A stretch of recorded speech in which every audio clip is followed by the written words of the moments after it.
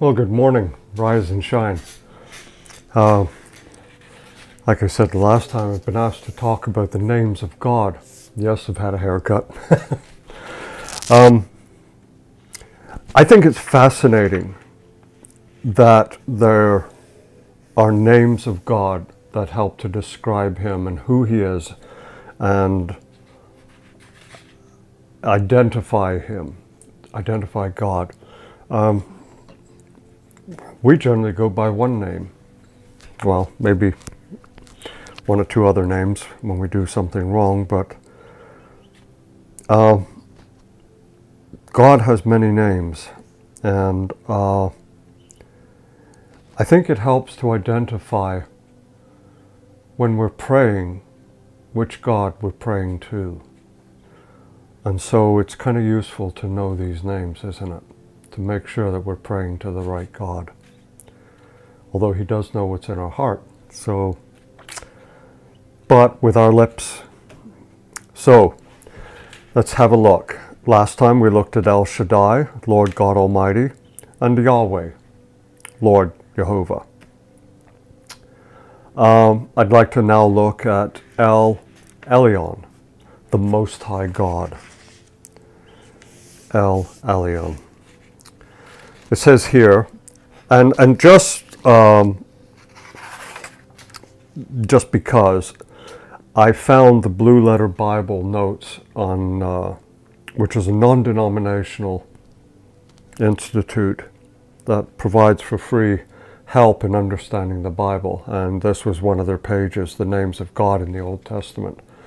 And so they may quote some numbers, some facts and figures and words that maybe you don't agree with, or maybe you've heard of a different version. That's okay. That's okay. We're not going to get caught up in legalistic stuff here, okay? We're not going to get caught up in that. We're focusing above. We're focusing above. And we want to learn as much as we can. I'm learning all the time. Boy, am I learning.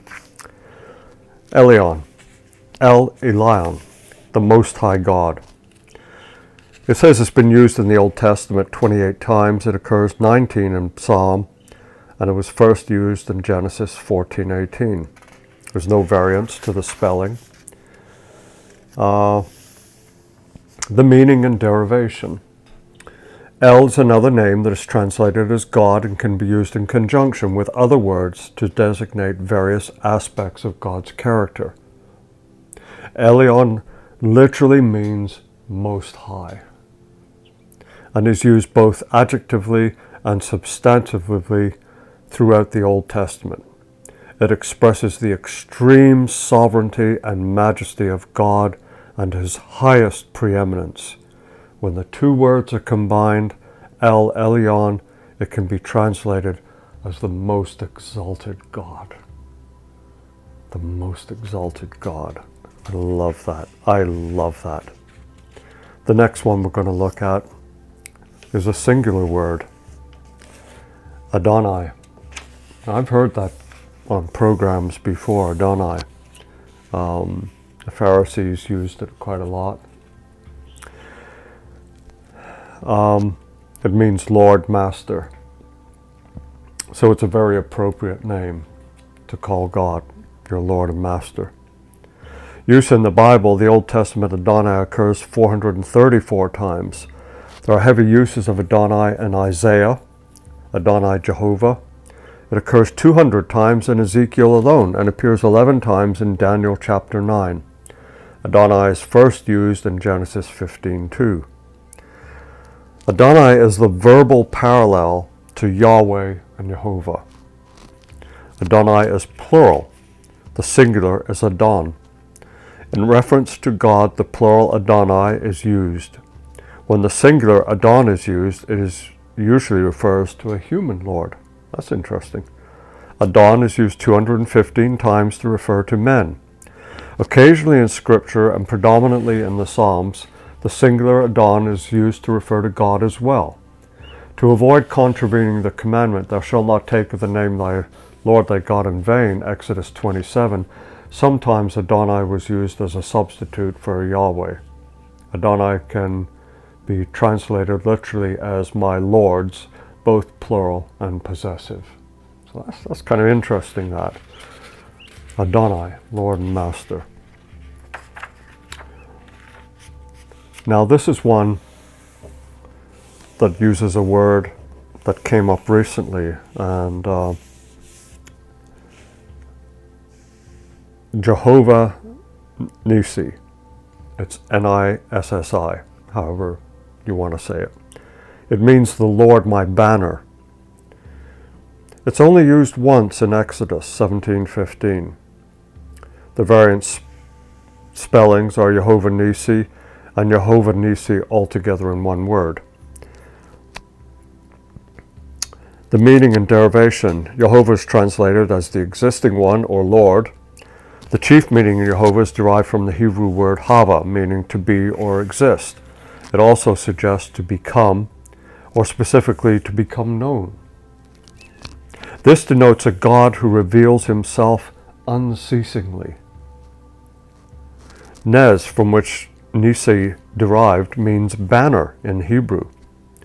Moses, recognizing that the Lord was Israel's banner under which they defeated the Amalekites, builds an altar named Jehovah Nissi, the Lord our banner. Ness is sometimes translated as a pole with an insignia attached. In battle, opposing nations would fly their own flag on a pole at each of their respective front lines.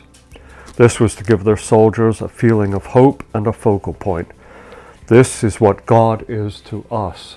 He's our hope and a focal point. A banner of encouragement to give us hope and a focal point. Okay. And we're going to throw in another one. I'm finding this interesting, okay, so bear with me. This is the one that I mentioned earlier in the first one, and I loved it. Jehovah Ra. And it's spelled Jehovah with Ra, R-A-A-H. And it means the Lord my shepherd. That's so good. In the Old Testament, Jehovah Ra, the Lord my shepherd, is used in Psalm 23. Go figure, huh? The meaning and derivation: Jehovah is translated as the existing one or Lord. The chief meaning of Jehovah is derived from the Hebrew word hava, meaning to be or to exist. Sorry to be repetitive. Reil, from which Ra is derived, means shepherd in Hebrew. A shepherd is one who feeds or leads his flock to pasture, as in Ezekiel 34:11-15. An extended translation of this word, Ria, is a friend or companion. This indicates the intimacy God desires between himself and his people. The intimacy God desires, can you believe that? Between himself and his people. When the two words are combined, Jehovah Ra, it can be translated as the Lord my friend. That's just beautiful. That's just beautiful. I think we'll stop there. It is of importance to know the different words of God, the different names of God, for one reason and one reason only. You are now saying, that's the God that I worship.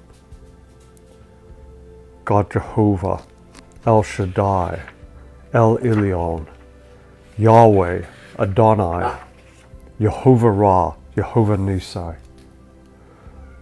Personally, I like Jehovah Ra, the shepherd. The Lord is my shepherd. It's a connotation that, just builds images in my mind.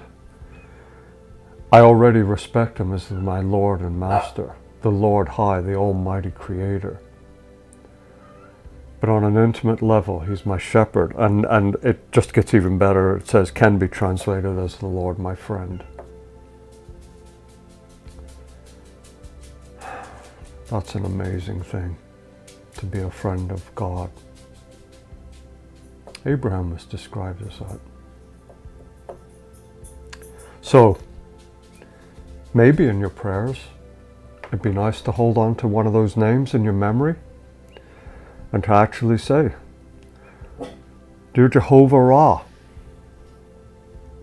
the Lord my shepherd, hear my prayers. Remember, He loves you. All of these names are because He loves you. And I love you too. Have a great day. Thank you for listening. Thank you for putting up with me reading and not focusing on you all the time. But I'm trying to impart information a little bit at a time and make comment on it. Really, I cannot contribute much apart from my own feeling in my heart. And my feeling in my heart is that the Lord is drawing close to us every day. And Lord Jesus is coming. He's coming. We're in end times, there's no doubt about that. He's coming. There's a great, great imminency. He's coming. Thank you all. Bye for now. Remember, God loves you. I love you too.